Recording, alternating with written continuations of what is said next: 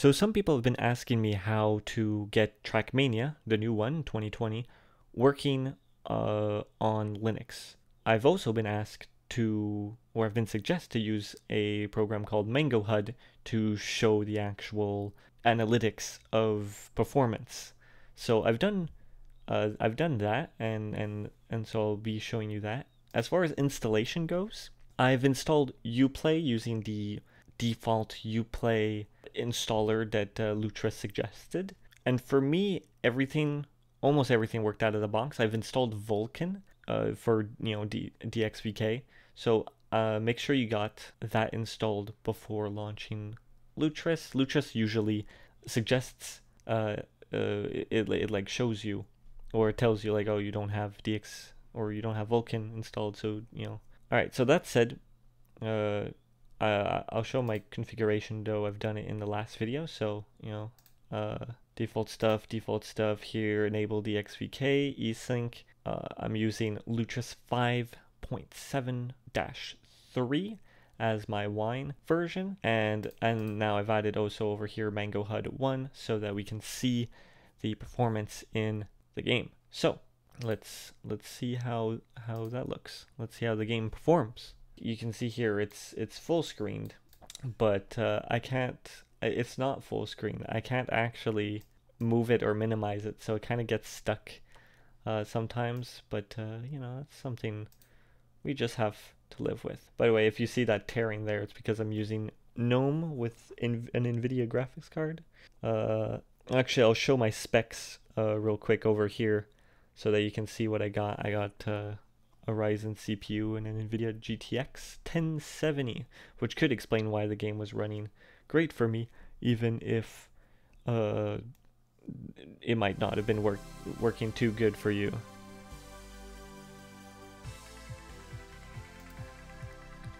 So I'll be playing a few games and we'll see how well it runs.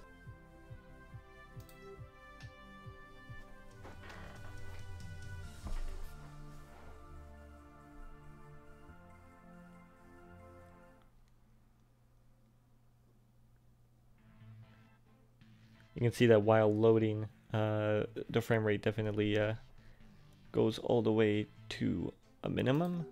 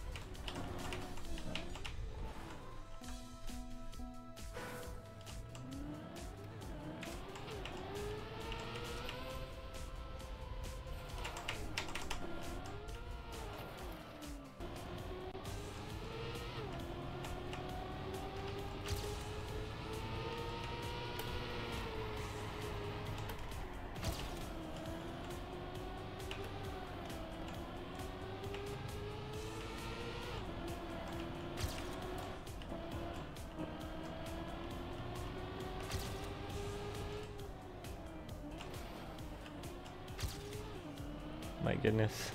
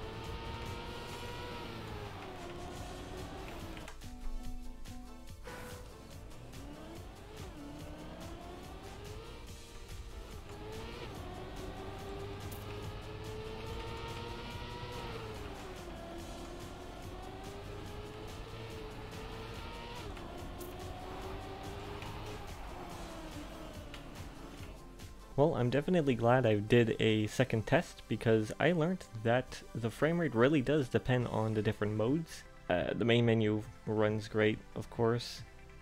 Running single player races runs perfectly, but a second I did multiplayer, and when we were just playing the summer matches, there was a little less people, and the game seems to run at 50 frames per second on a GTX 1070, so that's not great. Though it might actually be taking, I think the CPU is what's being used. I'll have to check in the video.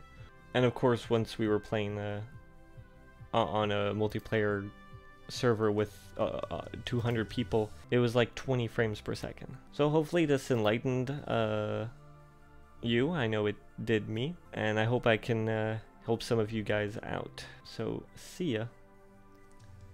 So thanks for watching, and yeah.